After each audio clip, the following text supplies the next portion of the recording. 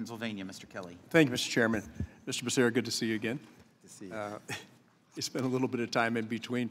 I just wanted to ask you something because I've been in the private sector my whole life, and I'm trying to figure out how you put all these pieces together. You have 83,000 employees, is that right?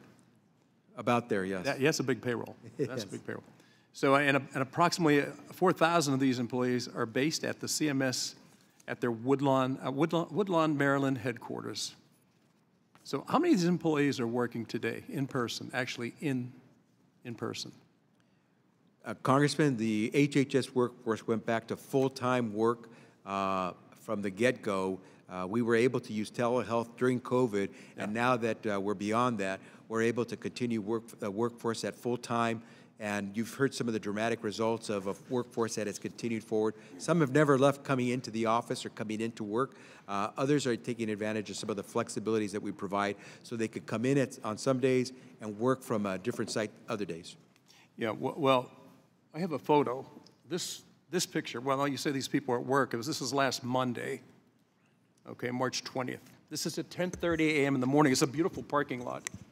There's everything on there except cars. I guess, I don't know how your people get to work, but this is your office building, and you're telling me they're working full-time. They must be working full-time from home or some other way of doing that. I just don't understand that. You know, Congressman, that's this not year, my, this year, no, Mr. Secretary, this is a picture. You've seen it before, and you know what it is. Yeah. And then we request another $18 million in rent compared to last year. So when you look at the people that fund all this stuff, and these are hardworking American taxpayers, I like the talk that goes back and forth about what we're going to do for sick people, how we're going to shore this thing up, how we're going to do this, how we're going to cover all this stuff. At the end of the day, there's only one person signing that check, and that is the taxpayer. So why should the American people be expected to pay rent for an office building that isn't even being used? There's so much waste in this government. There's so much fat in this government. It is impossible. I'm embarrassed to go back home and tell people this is the way it's supposed to work. This is not the way it's supposed to work. This is crazy stuff. Nobody would look at this as a business model and say, hey, yeah, good idea. Let's pay a lot of rent. Nobody has to be there, but we'll pay rent. Now, you said you're going to get the whole workforce back to work. They're actually going to show up in person in their buildings and actually work. And I'm not talking about being on these little things we've set up and all the little pictures show up and people get a chance to talk. I don't know. I think that they're so inefficient right now. Are you telling me, and I want to know this seriously, do you ever expect to be back fully at work, at their desks, in their buildings, doing the work for the American people?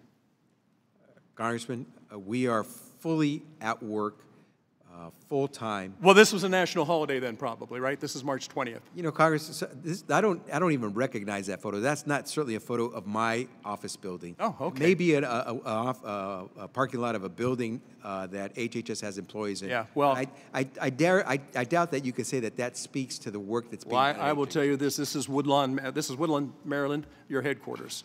If this is your headquarters at 10:30 in the morning on a Monday morning on March 20th, there's something that doesn't match with what you're telling me. I don't want to keep grilling you on this because I'll tell you what, both you and I pay a portion of whatever it is that we earn to fund all these things. I just am appalled at the way this government works. There's so much fat. The things that we have to do, yes, do them.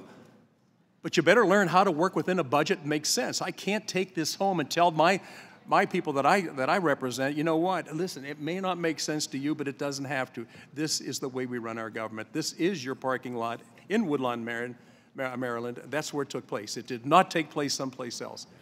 But you cannot say that the folks that work in that Maryland site, if there is a site there, are not working. I don't know. You know what? I would love to go sometime. I would even like to go to the IRS and see those people working at their desk, and I'd like to see your people working at their desk. 83,000 people getting a paycheck from the American taxpayers. And what we say is they'll work part-time. 30 hours a week is part-time. I would just say this government has a lot of people that are part-time. I think I yield back. Listen, I do appreciate your service because I like you personally. You know that.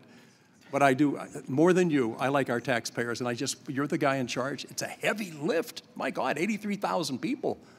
They're working. I know, I hear what you say. I'm just saying the pictures don't reveal that they're working, and I think the American people deserve an answer. I'll bring you some pictures next time. Okay, very good. Thank you. I'll go here with you. The gentleman from Connecticut is recognized, Mr. Larson. Thank you, Mr. Chairman.